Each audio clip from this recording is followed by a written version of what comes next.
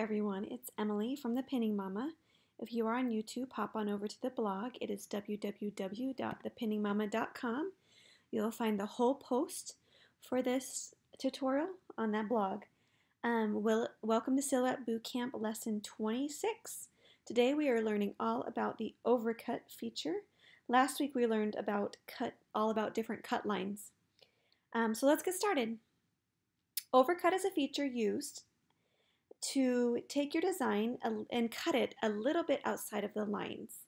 My little guy wanted these Beyblade. He loves Beyblades, and so he wanted me to cut out a Beyblade design for him. So I decided I pulled these off of Silhouette over here in the shapes, and then I pulled them down, made them the size I wanted, and I'm going to use the overcut feature to make sure I don't miss any of these sharp lines that I have right here. Once you have your design to the size of your liking, you then go over here and you're going to use the overcut feature. The overcut feature is over here in Send. Remember, the biggest thing for the overcut feature is it only works for sharp lines. And it's over here in the Send tab. You got to give the computer a second to catch up. In this tab, while we're waiting for my computer, there it goes. In this tab, you'll find a triangle and a square and then 3 dots. Right here, you want to click on those dots. And you want to, right here where it says Line Segment Overcut, click that box. And if you notice when I hit overcut, you'll see that space right here. All that space, and you can do bigger or smaller. You can change the width of it.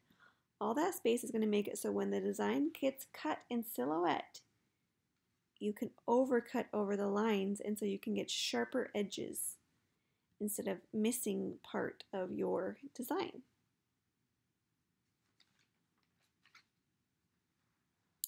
Make sure after you check the box and you decide how big the width you want your overcut, we'll go over here and hit Save As. That'll save your design. So when you go to cut this in Silhouette, it'll cut the overcut feature. This feature works once again best for thick or denser material, if you're cutting really sharp edges, or really blocky type fonts. So thick, denser material, sharp edges, or block fonts is what this feature works for. It will not work at all on rounded edges. It won't even pick it up. And so that's all I have for you in this quick tutorial on using overcut. Tune in next week to learn all about image effect in Silhouette Studio. Thanks, guys.